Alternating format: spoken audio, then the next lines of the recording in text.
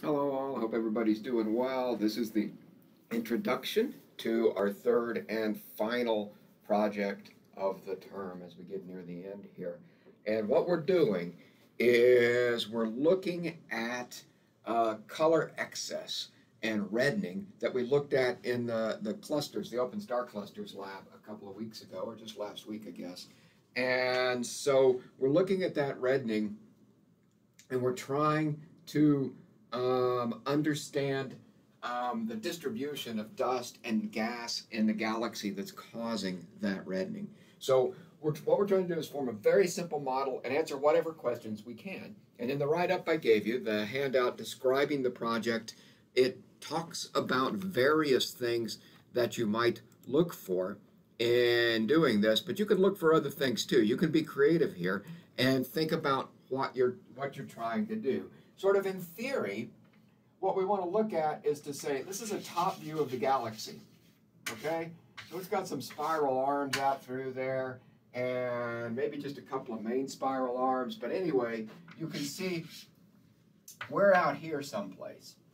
And what you want to do is you want to look in 4 different directions and try to see how the color excess changes, how the reddening changes as a function of distance. And I've also suggested in there that you look at age of the cluster. Age of the cluster might or might not be relevant for you. I don't know. But let's just walk through the theory of what we would expect to see. If you look right down this spiral arm, for example, you might see dust growing.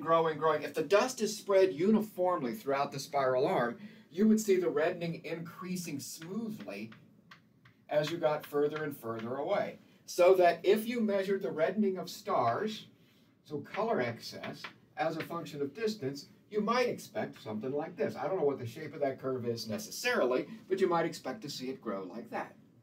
If, however, there's big old clumps of gas and dust in this spiral arm, and not just a smooth distribution of gas and dust, what you might see instead, you might see both. You might see a smooth distribution so that this color excess grows as you move further away, but every now and then you hit a big clump of dust, and that causes it to jump up, and then it grows, and then it jumps up, and then it grows, or it might not grow at all. It might just be walking along, big jump up, walking along, big jump up, when you hit a clump of gas or dust that suddenly makes everything past it redder, okay? So that's one thing you're trying to look for.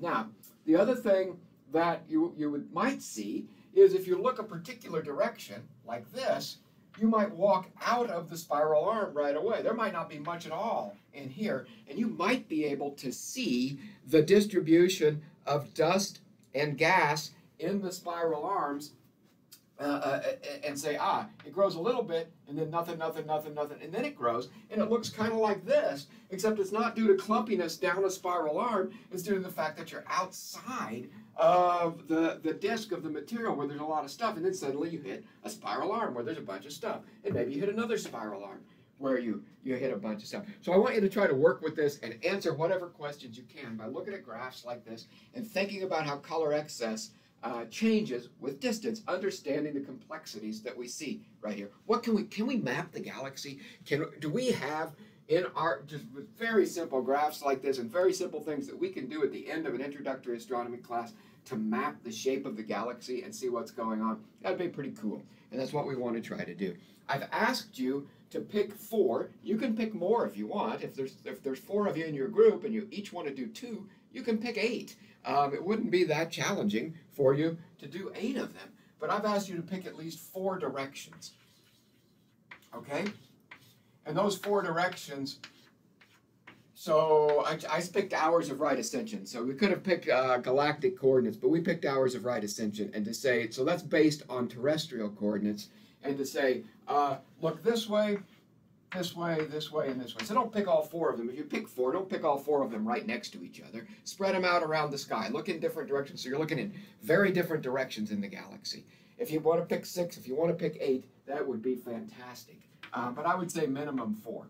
And to look to make this kind of distribution and to understand what's going on. Now, I've asked you to think about other complications in the data. Nothing's ever as simple as it seems, and there are other things that we want to try to cut on. So if you look at the handout, so first of all, you're going to something called the BDA catalog, but the web version of the BDA catalog. The BDA catalog is an old catalog of stellar properties, and the web version is WebDA, W-E-B-D-A, and the web address is in your handout. And you're going there to find the properties, and it talks you how to walk through the navigation of that site to pick open star clusters. So we're picking open star clusters because we know the distances and the ages of these, just like we've talked about before.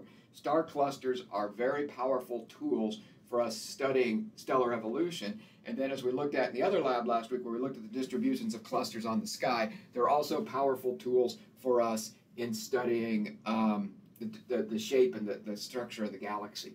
And so that's what we're continuing here with this project. So definitely go back and look at those two labs that we did. Think about what you wrote up, look at your write-ups for those two labs that we did last week. And what you want to see that really feeds you into this project is to think about doing this. So you pick these different directions. You do this. You go to WebDA and you pick these 4 or 6 or 8 or 10 or you pick all of them. If you're just gung ho and want to go, pick every. And I've recommended breaking it into 2 hours of right ascension, a 2-hour chunk, a 2-hour chunk, a 2-hour chunk, and a 2-hour chunk. You might be able to get away with just doing 1-hour chunks. If there's enough data, if you have enough star clusters in a single hour of right ascension, then you're looking at a narrower. See, if you pick a 2-hour hours of right ascension, recognize that you've got a fairly broad cone. You're not looking in one direction. If you could do it a half an hour of right ascension, you've got a much narrower cone you're looking at when you look out through space. So you want to actually make that as small as you can, but you got to have enough data to make a graph like this. So this is the artistry of doing an astronomy project. This is what I do with research students when we go into the lab every day. Is we think about our projects and we think about how we're going to work on things, and we figure out, we have this trade-off. We need enough data in whatever direction we look to be able to do the project we want to do. But if we tuck the whole sky, then we're not looking in different directions of the galaxy. So we want to narrow that focus down as much as we can. I leave it to you to decide. Can you do single hours of right ascension? Can you do half hours of right ascension? 1.5 hours of right ascension? Can 1.5-hour chunks or 2-hour chunks or whatever you want to do along there. And then this is, if you go to step 5, so that was step 4. Where I said select 4 2-hour ranges. I've just told you, you don't have to select 4 2-hour ranges. You might select more than 4, and they might not be 2-hour ranges. Your project, you make that decision and you decide. This is just a guide to help you think about what you want to do to select the data and process the data. Step 5 in the handout really runs you through a lot of things that we want to do to cut the data. And so some of the first cut we make on the data is to say, if the boxes, so that you look at these clusters, you've gotten to these clusters, and you're in the WebDA site, and there's all kinds of data related to these clusters. Some of them, you will note, have a lot of the boxes filled out with a lot of information, and some of them, you will note, will just have 1 or 2 boxes filled out, not much information at all. Just first cut, just get rid of all those that don't have much information. It means we haven't studied them very much. Okay, we don't really know as much about those clusters. Let's just get rid of those. Okay? Then I made a recommendation that you cut on the galactic latitude. So if longitude measures direction around the galaxy this way, just like longitude on Earth would, latitude measures where you are up and down vertically this way, just like latitude would on Earth. And if you have a very high latitude for a cluster, that means it's gotten outside of the disk vertically, or is threatening to get outside of the disk vertically. So I recommended a cut on that. You might choose a different cut, I don't know. But just to make sure that if you want to be looking through the disk of the galaxy, you don't want to pick something that's up out here and you miss the disk of the galaxy up and down. So that's why we have a cut on galactic latitude, at least a cut that I've suggested. Again, it's your project. You decide how you want to process this data. So a cut on galactic latitude that way seems to make sense. And then I've suggested that you record the ages of these clusters. And my thinking there was this.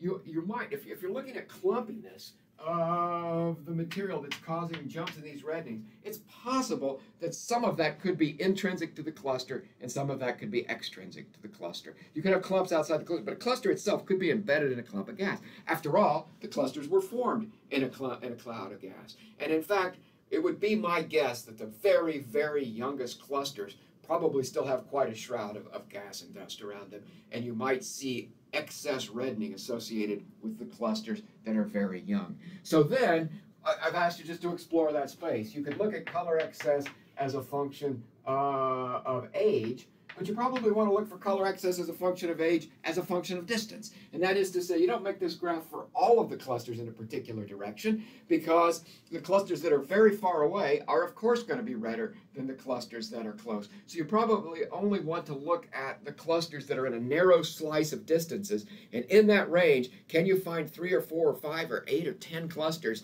that have a range of ages, and can you see the reddening varying as a function of age in that narrow slice of distance? So slice the distance narrowly and then look for a function of age. You particularly, I think, want to be looking for young clusters. Can you find young clusters that appear to be causing you issues with this? And then you might want to cut them out of your analysis. You might want to say, okay, I want to get rid of all clusters that are younger than this.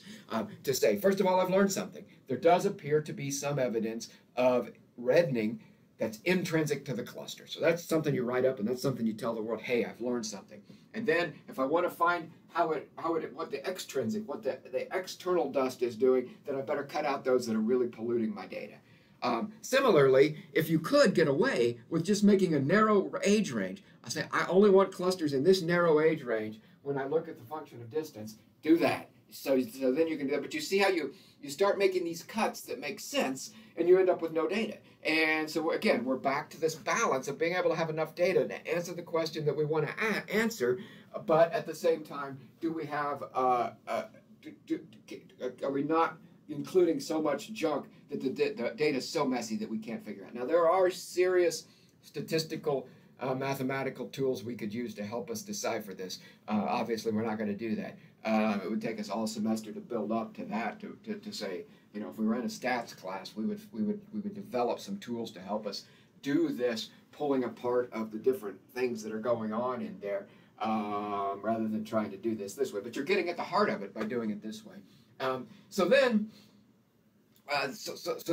you figure out how you can slice your data the best in order to answer the questions that you want to answer without polluting it with other things. So you're making a whole series of graphs, a whole difference of slices of ages and slices of distances and so on. And it turns out that the answer in one direction may not be the same as the answer in another direction. So you might have to do this work in each of the 4 directions or 6 directions or 8 directions that you've selected. Now, if you want to, it is possible for you to go out and find on the web a map of the spiral arms of the galaxy and understand what the orientation of our galaxy is in terms of right ascension and declination. And you might be able to then say, oh, okay, I see the orientation of the galaxy, and you might be able to understand whether you're looking down a spiral arm in a particular direction, whether you're looking perpendicular to a spiral arm, and you might be able to predict, if that's the case, can you lay a map of the galaxy over the top of the